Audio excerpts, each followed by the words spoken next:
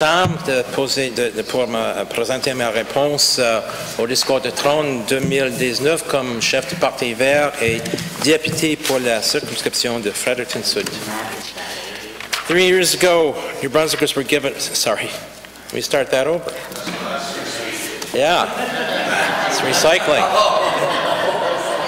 3 days ago, New Brunswickers were given a throne speech. All the usual suspects were sought out for comment, and the speech itself was summarized by all of our major news outlets. It seems to have unfolded rather quietly, with the exception of some chickens in front of the legislature, calling attention to the very real plight of small farmers in New Brunswick. En fait, c'est possible qu'il y ait eu plus de reportages sur l'agriculture et leurs poules que sur le discours lui-même.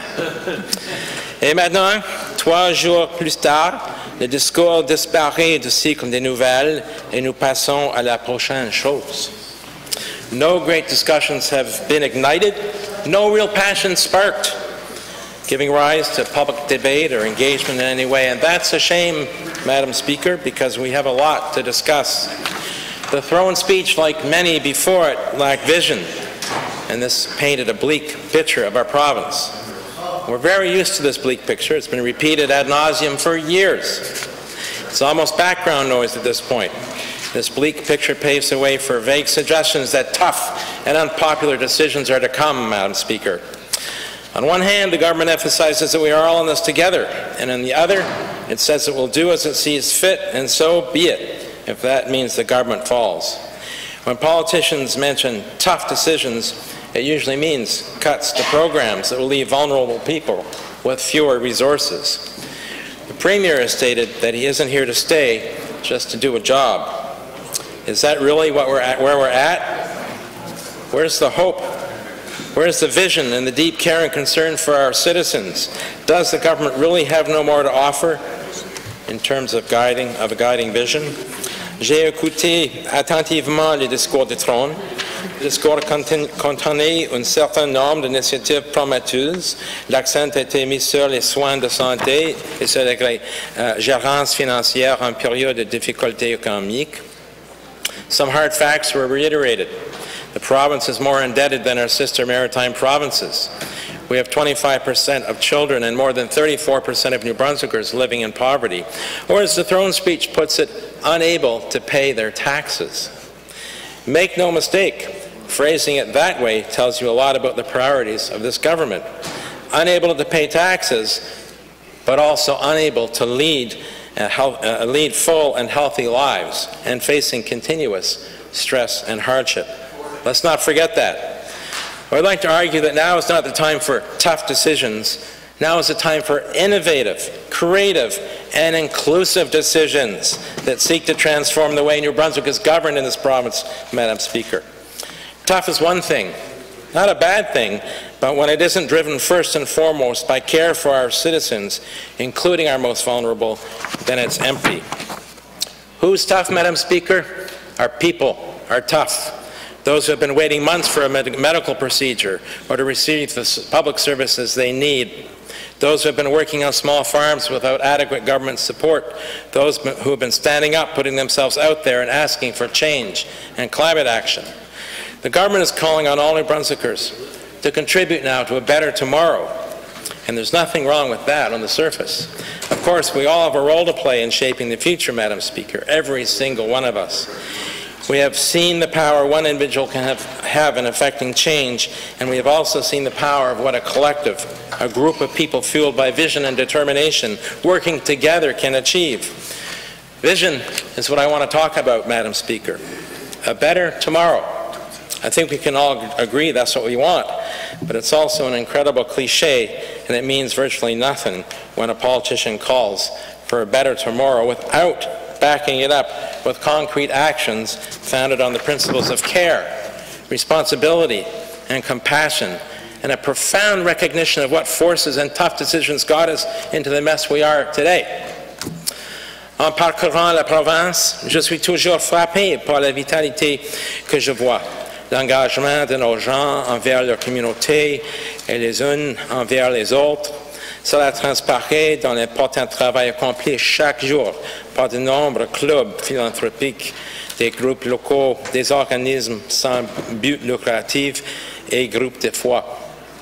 Il y a tellement de Néo-Brunswickois et Néo-Brunswickoises qui font d'énormes efforts pour fournir des services essentiels à ceux et celles qui en ont besoin et qui s'efforcent d'aider leur collectivité à prospérer.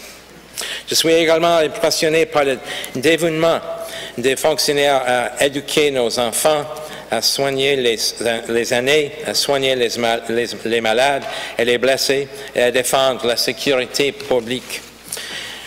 We have so much heart here, Madam Speaker, and so much compassion. We care about each other in New Brunswick. This same degree of care and compassion should be reflected by our government, the systems it upholds, and the foundations it rests upon.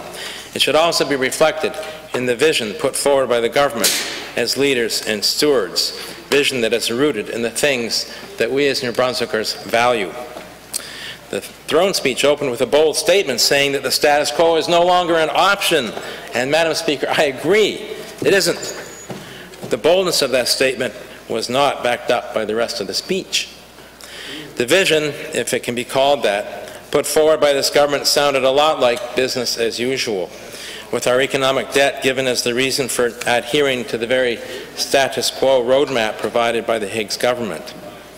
We do need a plan, and a good one, but we have come to a point in human history where we need to forge new paths collectively. We need to veer from the old roadmaps we're used to. We need to dig deeper and reach higher. Our government should be leading the charge. I know that New Brunswickers are hungry for it and eager for opportunities to help make it happen. Ce qu'on nous a offert, c'est un autre plan pour maintenir le status quo. Des mesures ont été proposées pour améliorer nos systèmes de soins de santé et d'éducation, mais peu a été dit sur ce que ces initiatives signifieraient. Il y a eu la reconnaissance du fait que le changement climatique est réel, mais il semble être presque une concession mentionnée seulement en passant, Madam Speaker. We live in a time of global climate crisis, the most pressing emergency we face as a species. And here is what our government, our leader, had to say. New Brunswick will do as much as it can to combat climate change. But what is as much as it can? It has never done as much as it can before. The throne speech outlined a number of initiatives to help communities confront the inevitable impacts of climate change. And I applaud this. But as examining how future risks can be mitigated, really doing as much as we can, we must build a New Brunswick that is fueled and powered by renewable sources of energy, flowing water, changing tides, the sun, the wind, the biogas we can produce out of the waste streams from our industries processing food, fish, and wood, and from treating municipal waste. Je pense à Jacques et Roch Laforge, des producteurs de produits laitiers et des entrepreneurs de Saint-André qui produisent du biogaz à l'échelle commerciale pour faire fonctionner leur propre centrale électrique. I think of Ray Robinson, the CEO of St. John Energy, who is establishing a green energy park to harvest the wind and sun along the Bay of Fundy coast, along with a utility-scale energy storage system that will supply thousands of homes with inexpensive electricity. I think of Jordan Kenny, Daniel Aaron, and Eric Hatfield from Stash Energy in Fredericton, who designed an energy storage system for heat pumps. I think of Gunther Forrester from Bathurst, whose Progeny Modern Homes has established a net zero energy subdivision in Riverview, where smart homes produce as much clean energy as they consume and require only 20% of the energy needed by typical homes. Madame le Président, nous avons une province qui déborde d'entrepreneurs, d'artisans, d'artistes, de professionnels talentueux, de maîtres des métiers critiques. Nous avons tellement d'imagination, d'esprit novateur et de détermination à contribuer. C'est ça qu'il faut encourager et soutenir. La vision du gouvernement devrait au moins égaler celle de notre peuple. Oui, nous avons des décisions à prendre, des décisions sur le genre d'avenir dans lequel nous voulons investir et soutenir. Vision by its very nature emerges from the depths from our collective history and the best of what we can imagine for the future. It is possible to imagine so much more for New Brunswick than what has been offered thus far. But we need to build our future together. We must not be divided by those who seek to divide us. Madam Speaker, we have a strong sense of place, and that is the envy of those living outside of Atlantic Canada. We are descendants of settlers, of refugees, of indentured servants and slaves who arrived in the traditional territories of the Wolastoqey, Passamaquoddy, and Mi'kmaq, governed by peace and friendship treaties. Our pasts have been intimately intertwined for 400 years, and our futures are intertwined as well. As a settler society, we have finally begun to acknowledge the dark truths of the historic relationship with First Nations, such as the residential school system's mandate to carry out cultural genocide. One of the reasons why there remain only 100 fluent speakers of the Wolastoqey language today. We have a responsibility to help reverse this, Madam Speaker, just as we must address the issue of Indigenous land tenure.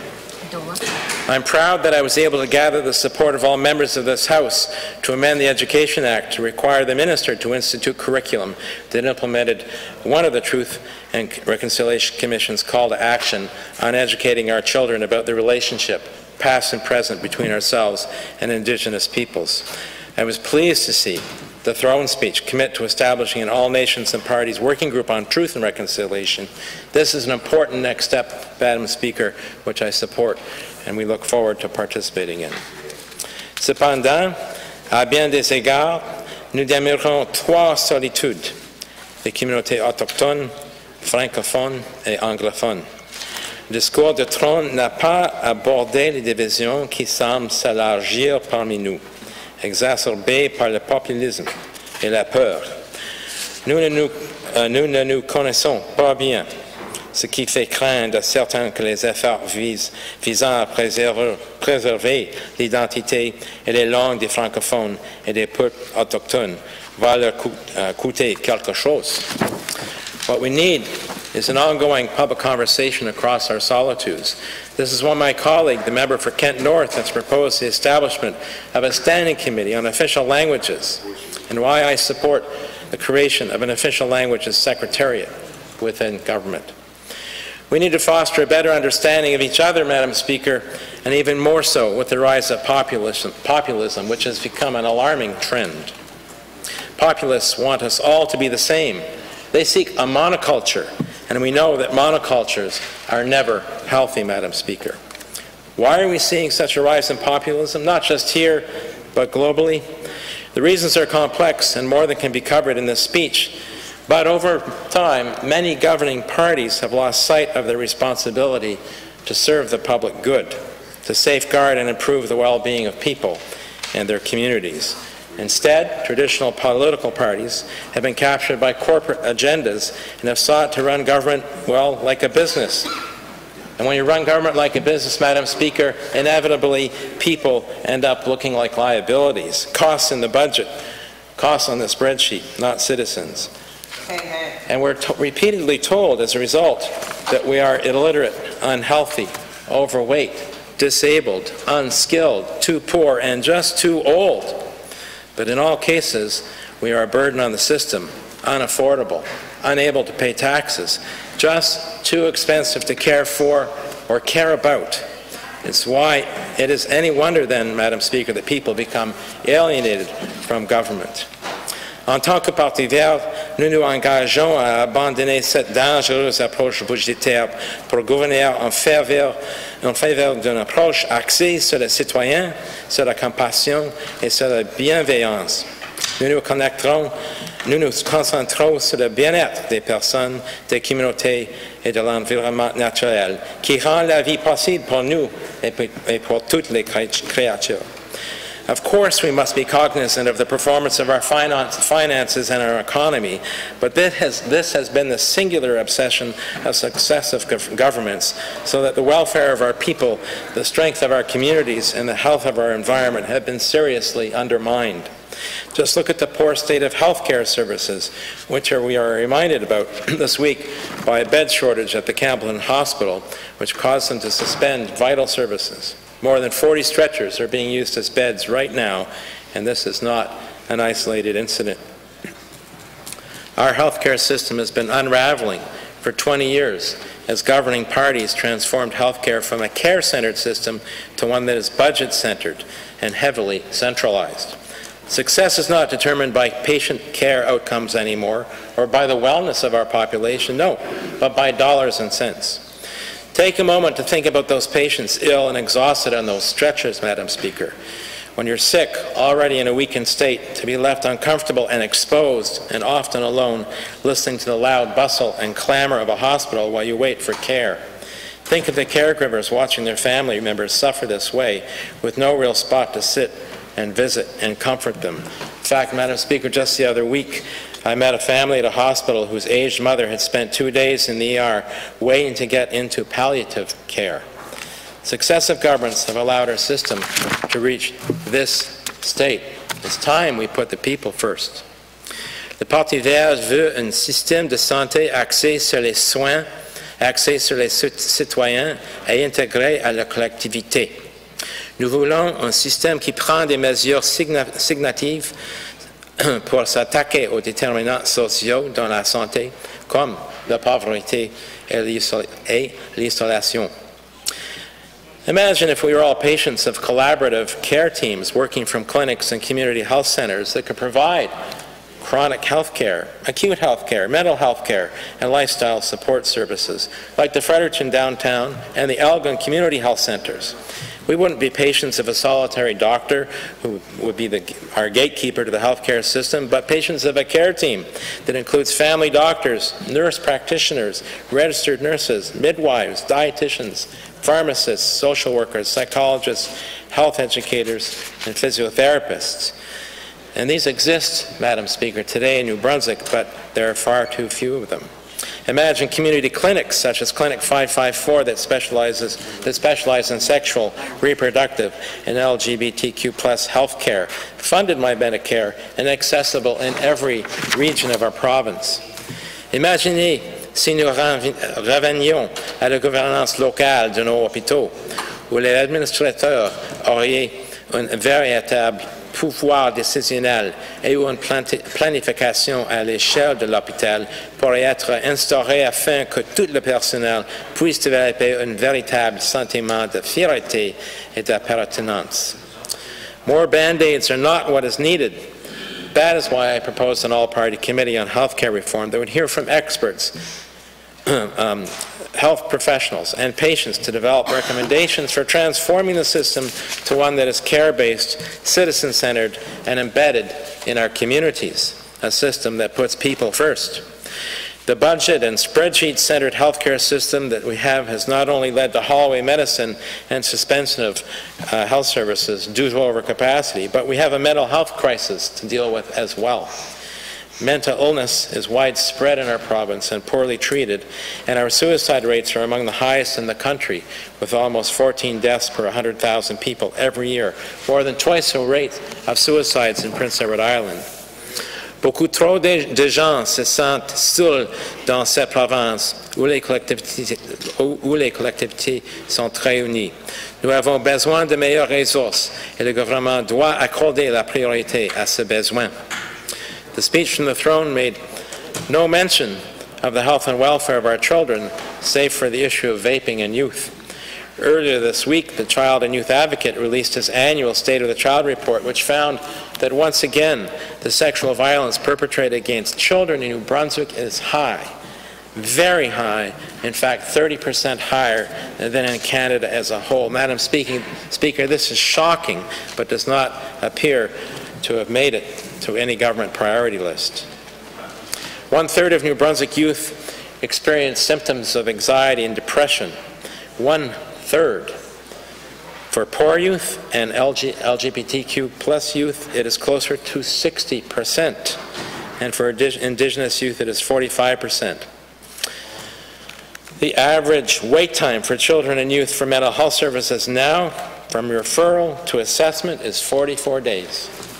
The average wait time from assessment to actual treatment is 55 days. A total, Madam Speaker, of 99 days before treatment.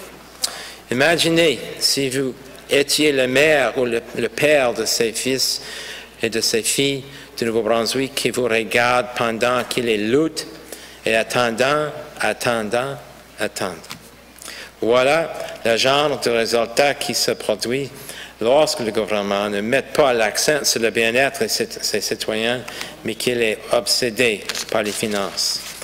To the parents listening, I understand the lengths you would go to care for your child if they were struggling, taking time off work, making sacrifices everywhere.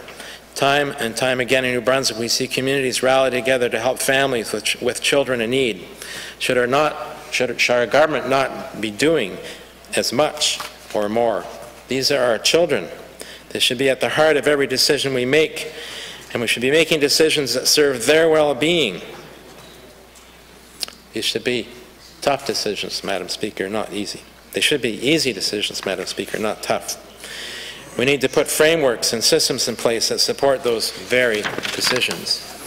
Year after year, the Office of the Child and Youth Advocate provides essential information on the state of our children's welfare and makes important recommendations to improve the lives of our children and youth. Recommendations that are never discussed by this Legislative Assembly because there is no committee to receive their report. Imagine what the state of our children and youth would be if we put them first. It's no wonder that the Child and Youth Advocate reported this week that half of all youth say they have no one to look up to. We owe it to them. We owe it to them to demand a vision of New Brunswick that is care-based and focused on well-being, where no one has to live in isolation or fear that they are a burden or feel ashamed of who they are or what they're going through. The throne speech notes that 25% of children and 35% of adults in this province live in poverty, but contains no initiatives to address this dreadful reality. We know that poverty is the key determinant of health and educational success. Only 28% of youth living in poverty say their family stands by them in difficult times, and 81% say they are not treated fairly by their communities. Half of racialized youth live in poverty. The throne speech spoke directly to New Brunswick's business community. Its vision was aimed at them, at business as usual. It did not seek to address those living in poverty, in isolation, or in fear. Isn't it time for those bridges to be built? Isn't it time for the government to address the needs of all citizens, particularly those most in need of support? As Greens, we want to end abysmally low social assistance rates and the punitive social welfare rules which amount to government-enforced poverty. People must be allowed to share accommodation without losing their social assistance and hold on to additional monies they may receive for child support or disability pensions. This is why I'll be tabling a bill to amend the Family Income Security Act. The Family Income Security Act, Madam Speaker, which ironically fails to provide income security to anyone. A long-term solution could be the establishment of a basic income guarantee. The federal government has been funding basic income guarantee pilot projects across this country. However, Premier Doug Ford has dropped out of the program in Ontario, which frees some of those resources up, Madam Speaker. I believe New Brunswick should step up and insist that pilot projects are funded to be established here in New Brunswick. See whether basic income guarantees might make a significant dent in the poverty of this province. C'est la pauvreté et les maladies mentales qui font qu'il est difficile pour tant d'enfants de réussir à l'école. Ce ne sont pas nos enseignants ou le programme scolaire. Si vous avez faim, si vous manquez de soutien à la maison, si vous vivez dans un environnement familial stressant, si vous avez vécu un traumatisme ou si vous souffrez d'une maladie mentale, cela se reflètera dans les résultats aux tests standardisés. Greens would put the well-being of current and future generations of New Brunswickers at the heart of everything we do. Our goal must be that all New Brunswickers should do well, that everyone should be able to live an abundant life. I believe that with the right supports, everyone can thrive. That is the green vision for New Brunswick, and it comes from the heart. Please don't believe for one moment that this means that Greens do not want our businesses to do well, or that we don't believe in sound fiscal management. That could not be further from the truth. The idea that we have to choose between a care-centered system, a care-centered society, and prosperity is a false dichotomy and provides really no choice at all. By painting the bleak picture the throne speech does of New Brunswick, it's asking New Brunswickers to accept that our situation is so dire that only their business as usual approach can fix it. They're asking New Brunswickers not to dare for hope for more and better social services. They're warning us about the tough decisions to come. Once again, I call for innovative solutions, inclusive solutions. Let's make it really tough.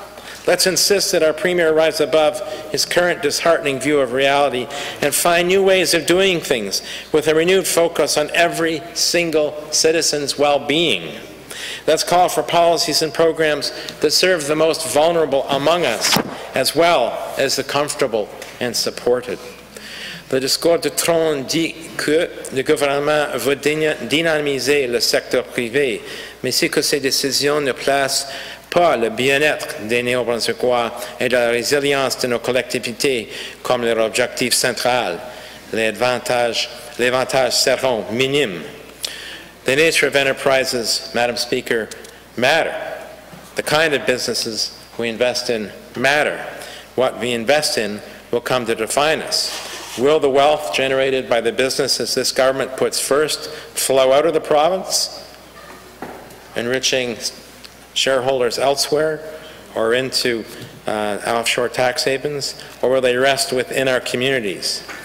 Will the profits generated be subject to taxation to support our public services, or will they be shielded from taxation offshore? Are they looking to energize small businesses, cooperatives, and social enterprises, or multinational corporations? Once again, in the speech, the singular obsession with exports is highlighted in the new mandate for opportunities, New Brunswick. Madam Speaker, we've been a trading province since before we were a province. But there are huge opportunities to expand local production to serve local markets, for food, for renewable energy, for building products, and so much more. In New Brunswick, in fact, we produce less than 60% of the goods and services we need, compared to 70% by Nova Scotia. Studies demonstrated that if we replace just 10% of imports using an import replacement strategy, by expanding local production instead, GDP would grow by $1.8 billion. Import replacement would strengthen our local communities and our local economies. We know that buying local is something New Brunswickers have a real appetite for, and measures and programs should be put in place to help encourage local entrepreneurs serving their own communities and regions. This is something that we really need to look at to end regional disparity in this province as well, Madam Speaker, and should be one of the elements that's brought to the table in addressing the disparity in the Chaleur region. Why are we not setting a goal to support the growth of small and medium-sized farms so we can feed ourselves in this province? Why are we not setting a goal to support the growth of local and diverse renewable energy suppliers for power, heat, and fuel, and manufacturers of energy storage systems so we can be more self-sufficient in green energy? Certainly, there are entrepreneurs and co-ops across this province who are looking to do just that, but are running into barriers everywhere. Why aren't we ensuring that woodlot owners have fair access to the wood market and the ability to receive a fair price? Instead, the Minister of Natural Resources, for example, was quoted the other day as saying New Brunswick was open for business, not for renewable energy, but to experiment with a small molten salt nuclear reactor. Such a thing has never even operated on a commercial scale anywhere in this world. Its costs are unknowable at this point, and it carries with it the inherent safety, waste, and nuclear proliferation concerns of atomic energy, dependent on plutonium-containing fuel. Madam Speaker, technology to harvest the wind, the sun, flowing waters, and biogas from organic waste is proven. The costs are known and continue to fall, and have none of the risks associated with atomic energy. Renewable energy, Madam Speaker, is our future, not plutonium. Let me ask you all, would you want a small molten sodium nuclear reactor operating in your community? Is this something New Brunswick communities want, or is this a high-level business interest? This is about making tough decisions, or once again, is it about money and stuffing the pockets of the elite few who would profit from such facilities? Sure, they'd create jobs, but so would facilities dedicated to working with renewable sources of energy with our own entrepreneurs and co-ops and local businesses. In 2009, the American poet Wendell Berry, also a farmer and an activist, wrote a stunning piece entitled Questionnaire. In this piece, he asked 5 very straightforward questions of modern citizens. One of these questions is, how much poison are you willing to eat for the success of the free market and global trade? Please name your preferred poisons. Well, Madam Speaker, I wonder how many New Brunswickers would list plutonium as one of theirs. The throne speech makes the commitment that it will do as much as it can to combat climate change, but it's silent on the economic transition required to achieve the necessary emission reductions, or how to ensure that that transition is a just one. Nor does it set out any priorities for our building stock, transportation system, or energy supplies. The transition to a green economy provides plenty of opportunities for community economic development in every corner of the province, including the Chaleur region. The future well-being of our children and grandchildren must be placed at the heart of a new vision for our province. The throne speech refers incorrectly to the fact that New Brunswick is one of the most indebted provinces in Canada. Well, according to RBC, on a per capita basis, our debt is lower than that of Manitoba, Ontario, Quebec, and Newfoundland and Labrador, putting us in the middle of the pack. Now, I'm not underplaying the fact that we have a significant debt and that we have to have a strategy to address that debt. But to continually use it as an excuse for turning down innovative, inclusive, creative, and transformative changes to our system, Madam Speaker, to restructuring it, is unacceptable. Our debt to GDP ratio essentially stopped growing 4 years ago, and we have had a budget surplus since 2017, 2018. So those are the numbers. That's the reality. So I think we need to keep it in perspective. We're not at the mercy of our economy, nor must we be beholden to cold, hard business decisions in the name of survival. In fact, if we want to survive and thrive, it's time for us to recognize that, in fact, business culture is evolving too, and businesses that aren't in lockstep with the increased demand for genuine social consciousness and climate action are going to become liabilities themselves. And increasingly, businesses in this province are recognizing that. Le Nouveau-Brunswick a une communauté d'affaires dynamique et un nombre croissant d'entrepreneurs, de rêveurs et de gens d'action animés d'un esprit communautaire. Le gouvernement doit les servir comme il l'a fait depuis longtemps pour les grandes entreprises, parce qu'elles sont la force motrice de notre économie future. Ils ont des réponses et des solutions que le gouvernement ne peut-être pas, et nous devons discuter avec eux.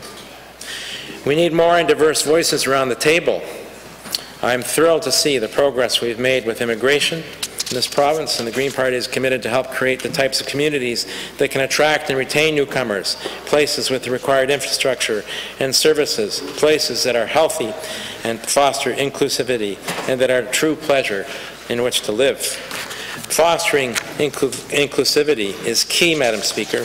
One of the things I found most disappointing about the throne speech was its lack of inclusivity, its inability to balance its economic focus with addressing serious social issues and speak directly to all of our populations. Just as I was disappointed to hear no mention of the work being done by our child and youth advocate, I was also struck by the omission of any content in the speech about the issues facing women, seniors, and gender minorities in New Brunswick.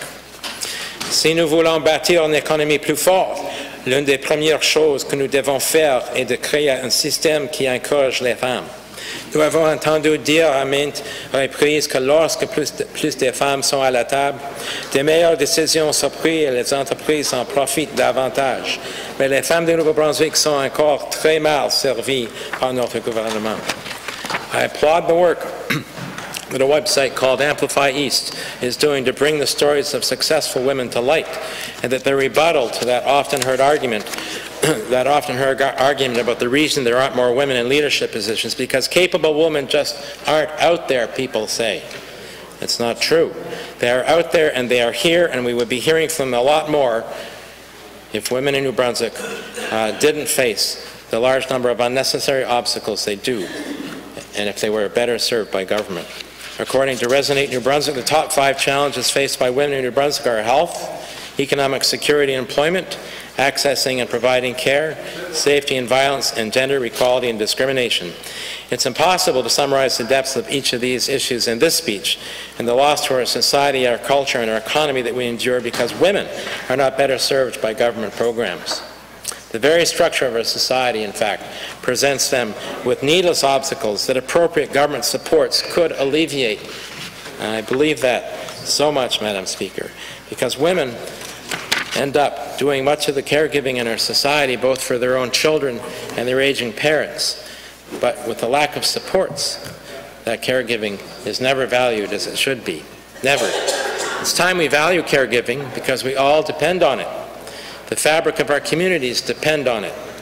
We have to demand that our government invest and support caregiving in the way that it should. It's time to put people first. Il est temps de mettre nos citoyens en première. It is my hope that some of what I have said today will inform the budget decisions this government will be making in the coming weeks and months. In the meantime, I encourage all of those who do not feel well served by the status quo reflected in speech from the throne to make their voice heard in this democracy of ours. It's the way that change happens, Madam Speaker. It's always the way that change happens. Let's take our lead from the farmer who brought us flock of chickens to the lawn of the legislature this week. Be creative, be innovative, be active, be loud, stand up, and be counted. Thank you, Madam Speaker. Merci beaucoup.